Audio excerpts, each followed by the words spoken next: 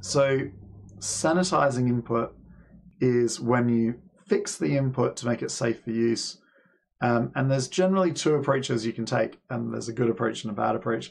Basically, what you can do is either start with, well, everything that's not this we remove, or you could have like a list of things that you remove. Now, it's much safer to start with a list of this is what we want to allow, because there's less room for you making a mistake. So as a developer, there's a good chance you won't have thought of everything that an attacker could possibly think of. And so you're better off saying, well, okay, you're only allowed to enter like alphanumeric, so like letters and numbers, into this string and spaces maybe. You know, there's not that much that can go wrong. But if you let them enter all sorts of other special characters in, then, you know, it's possible that they are able to, you know, do more with that. So if you are, you know, if you can remove script tags, for example, that's a good start. But there are other ways that attackers can get JavaScript into a website.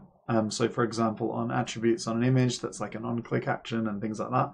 And so you're better off just controlling very tightly what they're allowed to input. And when you're validating input, like validating that they've put something valid in, it needs to happen on the server. From a security perspective, once it's left the client, then, you know, what happens in the client is kind of irrelevant in terms of checking that they're not sending something malicious. So you need to, you know, really check it in both places. You can check in the client so that before it gets sent to the server, you can say to the user, no, you're not putting something, you know, you're not allowed to send that.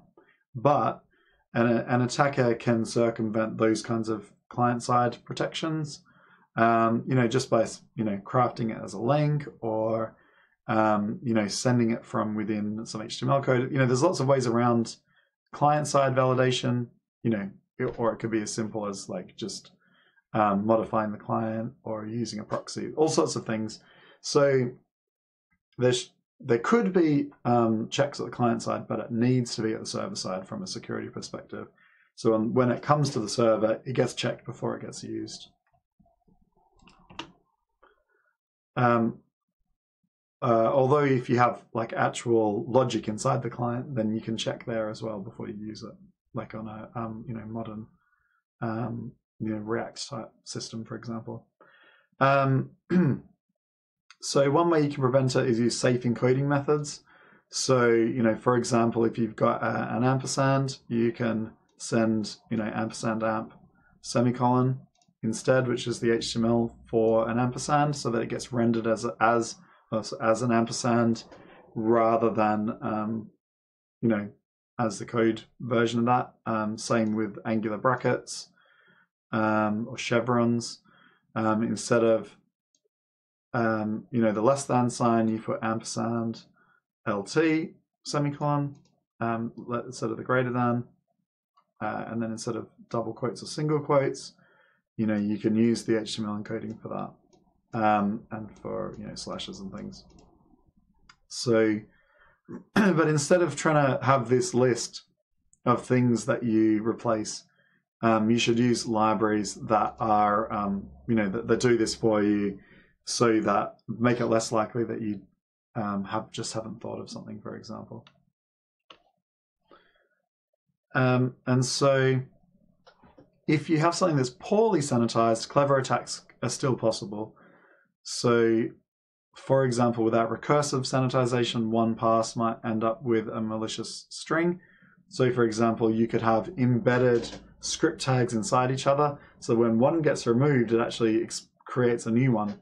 And so, you know, there's a lot to think about in terms of how you sanitize safely. One pass through, if it's generating a new string, might end up creating a new malicious string, so you have to be careful.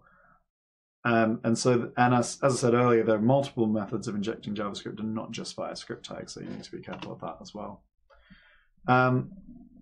There's quite a lot of information out there in terms of the different ways that you can prevent cross-site scripting vulnerabilities, and, you know, a lot of it comes down to sanitization and validation, but you need to think about where that needs to happen, and exactly like what sorts of things to allow in a safe way.